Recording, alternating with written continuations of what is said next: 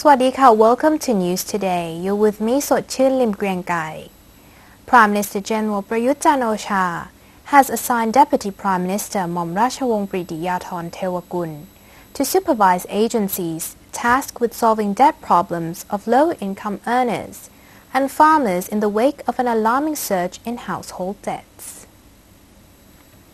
According to the Prime Minister's Office Deputy Spokesperson, Colonel Sansern Gaokamnert, agencies in charge, such as Ministries of Justice, Finance and Agriculture and Cooperatives, were told to focus their efforts on heavily indebted farmers who are being sued by their creditors and risk losing their properties as a result of the legal proceedings.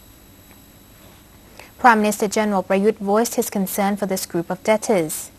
One of his suggestions is to conduct a feasibility study on a bailout for farmers.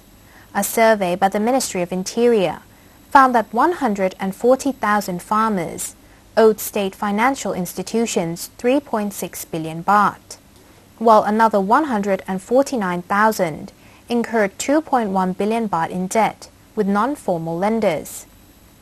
Meanwhile, a recent report by the Bank of Thailand, or BOT, indicated that household debts in the first quarter of the year 2014 represented 85.9% of the gross domestic products, a sharp rise from 54.6% in 2007.